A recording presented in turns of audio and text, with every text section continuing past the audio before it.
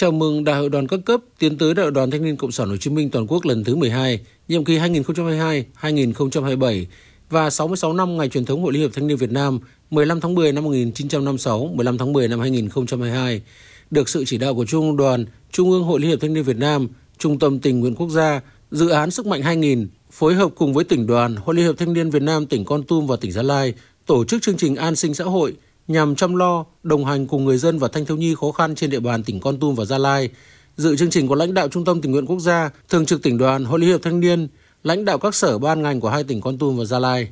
Chương trình đã trao tặng 16 công trình thanh niên, hỗ trợ học sinh dân tộc thiểu số tại các địa bàn khó khăn của tỉnh Kon Tum và Gia Lai, trong đó khởi công 1 công trình và trao tặng kinh phí xây dựng 4 công trình nhà nội trú